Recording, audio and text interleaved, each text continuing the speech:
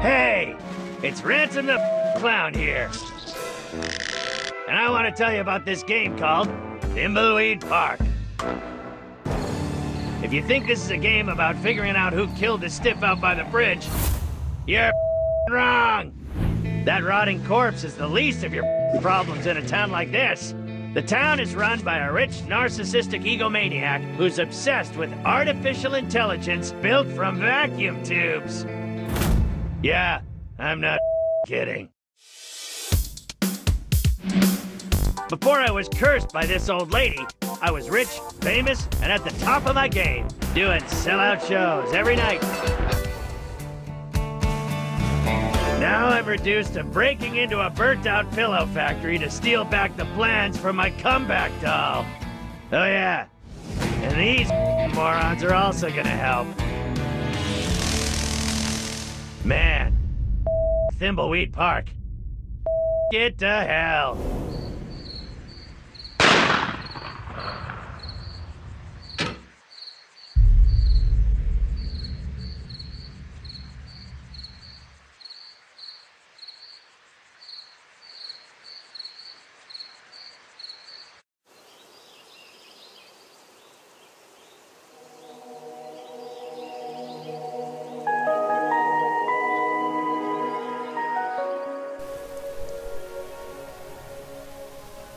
Alright, well, welcome to this quick intro video on some of the new things in PD Artist.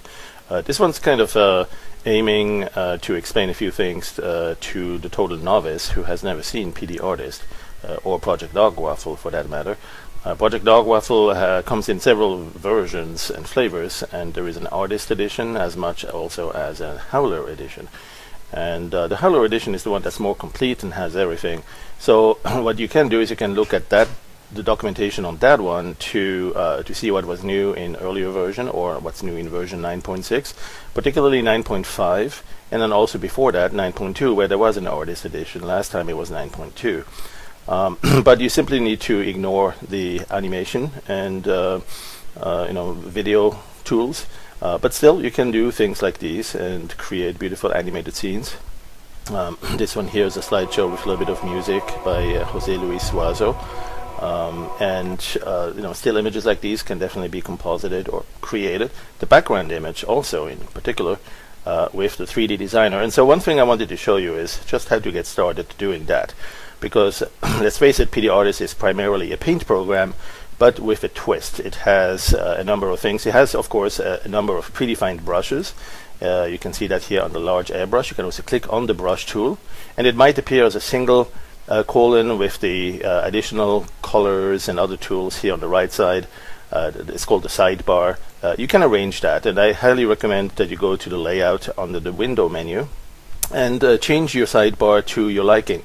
Make it go to the right, to the left, have the toolbar here, floating or 2 column, 1 column, all sorts of different choices in color styles as well, color patterns or themes rather. And once you have your layout you like, you can right click on many of these tools, such as the brush here. That gives you the same menu for predefined brushes as this one.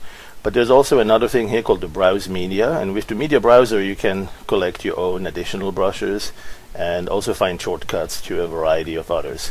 And so we have stickers, some 3D brushes here that are collections of vinyl sticker images created by a French artist who's gently, nicely donated those to us to include with the program. There are lots of different types of graphic effects, modeling clay for instance, or smearing effects. And then of course more advanced brushes, particle brushes up here, which you can also access through a couple of these shortcuts here, particles, bristle brushes, and so on. So the particle brushes, if you pin this down, you'll see that you can use that to enable regular particle brushes, and that's great for fireworks and all sorts of different effects. There's a number of predefined you can load, such as baddie grass. And so for instance, if you erase the background here and create some sort of initial sky, render that something like this, you have that initial render, then you use your particle brush to quickly create some grass in the foreground, and you see how quickly you can create some nice displays like that. You can also go to the bristle mode, switch to that, and with the bristle mode you have perhaps a very different experience with brushes, some pretty fine styles here. There's also orbital brushes, and orbital brushes are kind of orbiting in 3D around your cursor, kind of a hive of a flock of birds, a flock of bees, a beehive that's tracking you and following your cursor. And you can enable an elastic spring with that, so it kind of flies around. Let's go erase this and see that. So all sorts of different effects. And then the foliage brushes with the load, which draws a full tree, and that in fact also does all sorts of visual effects on that. So it draws the tree, you have it subject to mouse movement and speed and other things. You can enable or disable the shading. It's still doing the self-shading too. You see the ambient occlusion is calculated here in a post-process, and within less than a second you see a more depth-looking or 3D-looking tree set. And that's a great tool to combine together with all sorts of other effects too. So for instance here you could create some sort of foreground trees or branches, and then we can go back to the particles, let's say the grass, and this time I'm going to use something like winter branches at the bottom here. There's a few more, and then I'm going to go back to loading my grass. There's a couple of different styles. I like the baddie grass. Let's grab this one here, and so it looks like we're at the abyss here, or on the edge of a beautiful scenery. The thing we need to do is define that scenery. So let's get started on that. Let's go store this image. We might get back to that later. It's a good thing to store things as they become available or as they are done. Let me disable the brush here, and I'm going to go and create a starting point for my sort of a landscape in the background. And this is inspired by a number of tutorials we have called the river canyons. So I'm going to right click on this tool here where you have some gradient tools, the linear gradient in particular. I'm going to go with something like this, or perhaps grab the regular gradient down here, something like it's just a plain white, black to white that is. Alright, so let's go with something like this, and then go to another filter, which is the render plasma noise. And in the render plasma noise, you could use just that as your elevation map, but having that gradient before and then using this one in difference mode, you get a little bit of a carved canyon going along that, especially if you adjust and click a few times the scale here until you find a nice looking canyon going through that. Purely randomized and case of good luck there until you find one you like. So you have a river going through here and some high mountain peaks. Let's grab that, OK that, store this, because that's an interesting step to remember and get back to if necessary. And then let's go to the magic of what this tutorial is all about, and that's to create, use a 3D designer to create this as a landscape. Right, in version 9.2 we already introduced the Puppy Ray tracer, which can take this as an elevation map as well. The 3D designer was there before as well, but it has evolved a lot in this version, so I wanted to show you that a little bit. In fact, let me go cancel this out a little bit, move it down, scale it a little bit to move it to the left, so we just have a little bit better view of everything, even with the other interface coming up here. So transform, 3D designer, there it is. It remembers the most recent settings. So we have the amplitude up here that takes the elevation map, and you can show the elevation map rather than the object color. You can show what the elevation map looks like. Right, there it is. That's the image we just had, and we still see it down here. So this image is serving as an elevation map, and we can modulate the amplitude right there. But there's a lot more we can do with that to give it more visual realism or interesting look. One of them is we'll want to add a little bit of ray traced shadows. So there's a ray trace for this light source. There's two light sources. There's this one here and the second one down here. The one up here will have an option for ray tracing, let's say soft shadows. And we can adjust the altitude, the azimuth. We can rotate this thing around. Let's say we have it in the upper left corner there, and the zenith far away, so we need to increase the light range, the intensity a little bit. Perhaps something like that. And then we may want to also increase the light from this light source. This one I'm going to go all the way up, all the way down. Actually, it doesn't matter for the zenith, all the way in the center. But then we have sort of a top-down light that shines from the top onto the scene. And that means basically a skylight. So we need to change the background color to kind of go in sync with that. If we want the light to be kind of bluish, we should see the background kind of bluish. If you're on Mars or some other strange planet, if the backlight is more of a reddish tint, something like this, then you probably will want to have a background color also that is, you know, some sort of a dusty sandstorm appearance, something like that. And so the two things kind of come hand in hand and go together pretty well. So one thing we'll do is work a little bit more on that visual realism, and one thing obviously we want to do is add some erosion to that. So let's say we will probably have a bit of erosion that we want to see. Now here in the foreground, this mountain is going to be in our way. We can't really see much here if we tilt it to the side, so it'd be nice to flatten this one down a little bit. So I'm going to cancel out of this and use a brush here to just bring this down a little bit. Use a large airbrush and perhaps very low opacity so it doesn't do too much damage, but you can see how you can use that to kind of lower this to a very plateau look there, so to speak. Perhaps that's a little bit too much, so let me go undo that and just do a little bit like this, and then fade it also with the fade last action, so you have just a little bit of reduction in brightness and intensity. That might help. That might just bring it down low enough that we don't see too much of these mountains cover the ones in the background there. Alright, so let's go back into the 3D designer. There it is. And so now we do have indeed these mountains here a little bit closer, and we're ready to apply that erosion. So what I'll do is I'll go to enable the more, click the more button here. You'll see that gives you additional more options on the 3D designer interface. And one thing we'll do is we'll use the erosion right here. So let's give it a second or two, give it time to erode it, and now you see that it's applied the erosion all over there. You can zoom into that to see a little bit more. I mean, move the camera position into this or move the object closer to you. Now it has a very dry rock, sand rocky look. It would be nice to have some sediments too, so we can add those sediments right here and have them appear in a color that is kind of tantamount to the elevation. And if you want, you can instead give it a color that is perhaps a different combination of colors with grass, rock, and snow.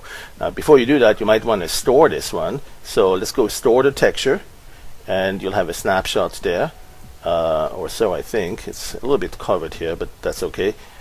We can store all sorts of other parameters here. Let's go and apply. Oh, we didn't have the texture. The texture is actually in the swap image. Right now, it's plain white. So what we need to do is really create the texture. And that one is the one that I was referring to a little bit earlier, where you can have the snow level go down, you can have the rocks in the middle, and then the grass down in the bottom of the valley. So one thing you can also do is say, let's put some sediments there for the snow to fill this all up, right? If this is like deep winter, you might not see much of that grass. So there's a little bit of that. You can change the smoothing there. You can change the intensity. All sorts of effects you can get from that. You can change, instead of grass, you might want to go back to that theme with the red rock coloration. And again, the smoothing, maybe you want to increase that so it kind of blurs or blends a little bit better there. Let's give it even 44. There you go. So you have that reddish color blend and mix gradually into the dark gray rock. Let's see, some other things we can do is, like I said, adjust how much erosion we get, how much the sediments are filling these erosion up, all sorts of different things here. We can also add some fog level here in the distance, perhaps change the camera zoom here and move this back a little bit. And look at how different this now is from what we started, right? I mean, initially we had just some sort of an elevation map, but look at that, this one already changes now. And probably we will want to add a little bit of ground fog there too. Let's give it the nonlinear ground fog. There you go. Let's also go to the cloud system and add some puffy clouds. Now in the Howler edition you can actually create these clouds yourself. There is a particle modeler that's in the animated category of the filters, but in PD Artist you don't have the animation capability, so but it still has those predefined clouds, so it's nice. You can still put those in if you so desire. You can also, let's say, move this thing down back a little bit to the background there, and perhaps a little bit more to the left. There you go. And also a little bit down. Something like that. And then it's probably time to increase the fog just a tad bit, or not. I mean, you know, depending on how much you want to make this look like it's a really foggy planet, or hazy sandstorm conditions prevailing, even though it's kind of a snowy landscape right now. You can also increase the specular highlights there, reduce the intensity of the regular diffuse. So all sorts of really interesting things to make this landscape come to life. And at some point, well, it's time to render that. So when it's time to render, what I would do is, if you have time, give it the anti-aliasing at the highest level 5. You can change the pre-filter here to make it a little bit more rugged in appearance, or a little bit smoother at 100%, kind of rounded corners. There is also the anti-aliasing here if you're in a hurry, or you don't need it the very best. You know, you do a test render with anti-aliasing off. But if you click and drag this thing here, you can drag it all the way to 5 for the best level anti-aliasing. And that's perhaps a place where you also might want to now store this texture. And there you see it's stored. You can store other things here. The erosion map. You can store the erosion map. Some programs will benefit from having that available. Store the lighting. There's 2 maps for that. And the masks, which indicate where is the grass level, where's the snow level, and where's the rock. So these are masks that can be useful if you want to further paint the very details of the textures that you see here in a very summary way. Alright, so I'm going to render that. Click on OK. And that will take a few seconds, you know, give or take a few. It really depends on how much performance you have on your graphics card, on your GPU, and also on your CPU. What we'll do next, perhaps, is say, well, that was nice, but let's store this image. It's a candidate. It's not the best, perhaps, yet. So let's go undo that. Let's go back into the 3D designer. There it is. And it uses the same parameters as we just had. We see back here there's a little bit of a glitch. We see the edge of that. We may need to scale this up, scale it sideways. There you go. Might need to move it a little bit sideways if you want to see a bit more on this. Might want to rotate it, change the heading. Let's see what else could we do here to frame it a little bit more. Something like that. Move it like this. Perhaps get rid of that depth. There you go. Reduce the light range. And then there is one more thing. If it gets too dark here, you can enable ambient occlusion in multiplicative mode and then increase the light. Or you can enable it in additive mode. And either way, you'll see that it will reveal more details. The dark areas, the bright areas, they're a little bit higher contrast. Let me show you that one more time. If I uncheck the ambient occlusion, you see this appearance. If you enable ambient occlusion, you'll see a slightly different appearance there with perhaps a bit more detail revealed in the dark areas. And of course it really helps with the graininess that you see here. It helps if you have the anti-aliasing at the maximum. That will pretty much get rid of that and give you the best possible appearance on that render. So let's see, perhaps one more. I'm going to go to a camera zoom that's almost gone, reduce the fog so we actually get to see this, and zoom in, turn around a little bit, something like this. I think we're getting close. And then, you know, the thing is, you don't necessarily render the final pose right here either. It's okay if you have some edges here and you just crop that off, or you mask it with mountains or with the grass we had in the other scene before, right? So let's go something like that. In fact, let's do just one more adjustment on the light source. We might want to have the sun appearing over here. So I'm going to bring it down low, and yeah, something like that. That's cool. And so at that point we have the render that I need. We'll probably put a post lens flare, a post work right here. Let's go store this image. And one more thing we want to do, of course, is put this image here in the background, in the foreground now. Now that one has a white background. We could perhaps make that transparent, right? So let's go and, for instance, make a selection mask by the color, right? And select the white color. So it selects everything that's white. And of course, you know, we have primary focus there on the background that's in there. And then we can go and perhaps adjust or invert that selection. So we actually invert it, and now we have the grass and the trees selected. And then at that point, we can go and pick that up as a custom brush and composite that or paint it on top of this one here, right? Or this one here, I think. So let's see, is that the one? Yep. And so what I'll do is I'll simply enable the brush to bring it here in full opacity now. There it is. And this one's of course in need of a little bit more work. We can focus on that in a different tutorial, because I have the edges showing, the white edges. So maybe transparency or pre-multiply correction here. We can say we had some white color. Let's go and correct that. It's a little bit better. It's still not perfect, but we know where to take this. You know, we could go and, for instance, paint that like that, stamp it on, or even better, really, just redo that. Right. So let's go and select this brush again, the particles, and go over here to enable the foliage, and same foliage as we had before, I suppose. Yep, there it is. And something like this will do just perfect. And then we can go to the other one, which is the particles for the grass. And that one probably still has the grass. Yeah, it's a different color map, though, different gradient now. So we may need to choose a different one here again, or just load it again and have this go in like that. And so there we are. Now we are ready to add our lens flares. Let's go disable the preview on the brush. Let's go and put that in the center and minimize all these guys.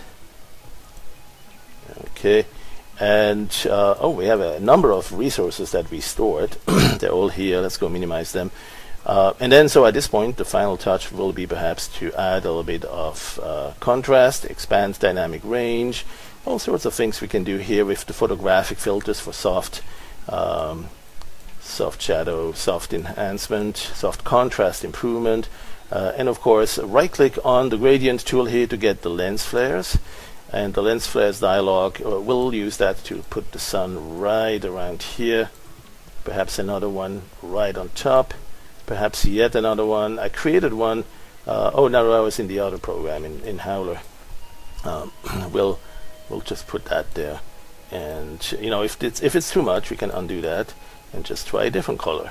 This one's a bit more of a bluish. This one's a little bit more yellowish. There you go. I like that.